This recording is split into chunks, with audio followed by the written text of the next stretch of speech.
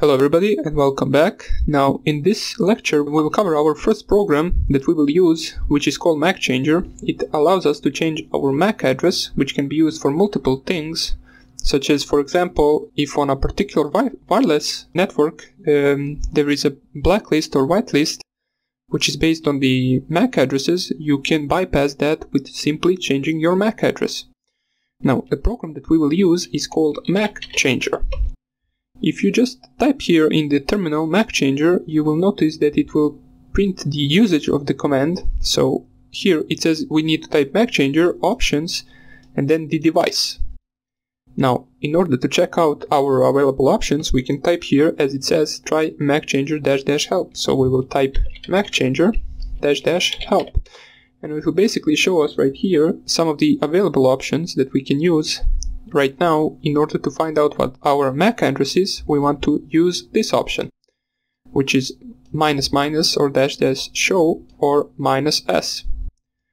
Now, if we just type here Macchanger -s, it will say that we incorrectly used this program because we didn't specify the device. Now, this device basically means your network interface card. You might be having multiple interface cards, so we want to pick one. If you type here ifconfig, as we covered in the previous tutorials, it will print you up with your network interfaces. Here I only have loopback interface and the ETHO interface, which I use to connect to the internet, so I will use this one. If I just repeat the command changer -s and then ETHO, it will print my current MAC address and my permanent MAC address, which in this case are both the same, because we didn't change it yet. Now, if you have multiple interfaces, just pick the one you use currently and just specify it at the end of the command. Now, let's type here once again the Macchanger --help in order to see what else we can do with this program. So, we covered this part, which is showing our current MAC address. Now, let's say we want to change the MAC address. We can look some of the options. Here it says set fully random MAC address, which we can do with the -r or -- random.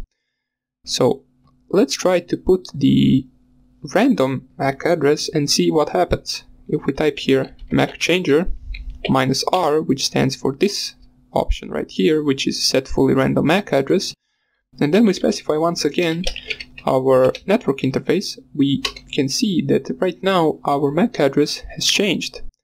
As you can see right here, new MAC is this one. The previous one was this one. So if we want to show our MAC address again, we can see that it has changed. Oops, I forgot to specify the interface.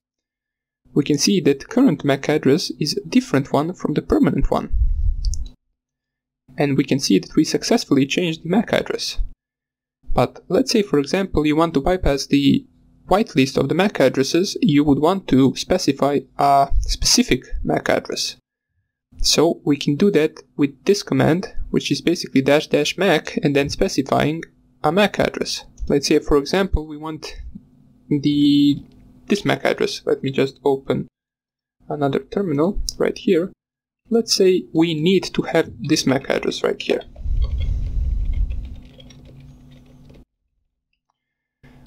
We can try to get it with the -m command. Let me just move this right here. So if we run once again Macchanger we will go --mac, and now we will set here the MAC address. Here we will put equal. I'm not sure if we need to put equal right here. We will try with that first, and then 223344556677, and then we will specify our network interface. So if we see right here, it changed our MAC to the specific MAC address that we wanted it to change to. So right now, once again, if we type Macchanger ---- show, whoops. No, it is like this. Yes, I always forget to specify the network interface. We can see that our current MAC address is 223344556677. And our permanent MAC is our normal MAC address, which doesn't really change. Oh yes, if we want to, we can reset back to the original permanent hardware MAC with the -p command. Now, if you finished with your attack, for example, and you want to change this IP address back to the, let me just type here again, to the normal, not IP address, the MAC address, to the normal MAC address, which is our permanent MAC address, you can do that with -p command. So let's try that.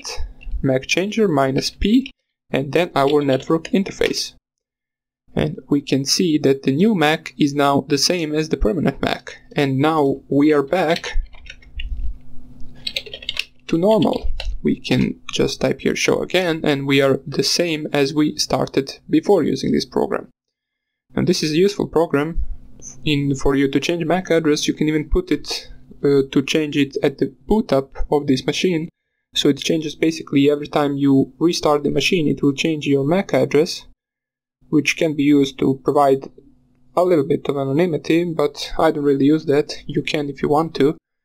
And that's about it for this program. It is one of the simple ones, so we'll cover it first. In the next lecture we will cover Google hacking, which is also pretty simple. So I'll show you that in the next lecture, and I hope I see you there, and take care.